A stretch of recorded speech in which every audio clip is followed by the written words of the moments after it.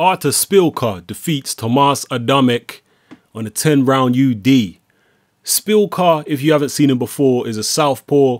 He was slightly taller than Adamek, has much longer arms than Adamek, and he used that extra reach to his advantage in this fight. He's quite a slick fighter.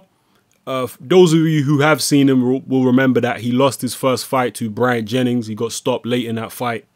But here against Adamek, he, like I say, was using his reach very well. He was quite slick, controlling the distance, and especially in the first 3 or 4 rounds, he was catching Adamek coming in with a little check right hook.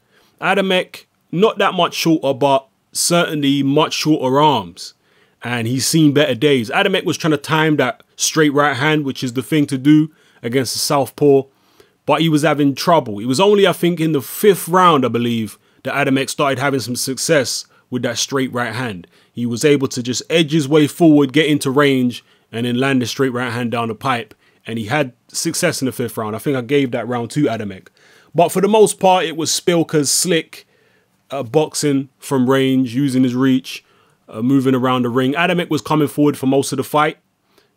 Actually, a lot of the fight was fought in center ring, but there was never a time that I can remember where Spilka really pushed Adamek back. Maybe once or twice, but for the most part, it was Adamek pushing Spilka back when they weren't in center ring.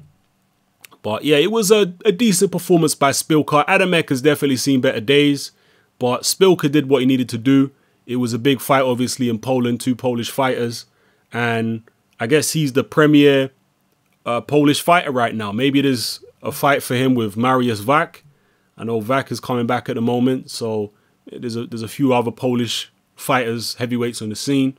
So let's see where Artur Spilka can go from here. He's bounced back pretty well. It was a decent performance.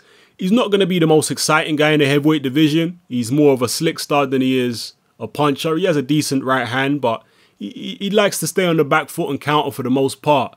That's the kind of fighter he is. But he's an interesting addition, and we'll see what he can do going forward. He's certainly young enough to come again and recover from that defeat to Bryant Jennings. So drop your comments below.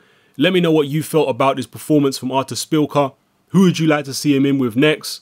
Is there any big, other big Polish fights he can go in there and have? So yeah, just let me know how you feel about this fight and both of these fighters going forward. Do you think Adamek should retire now? Let me know. This is Hatman. I'm out.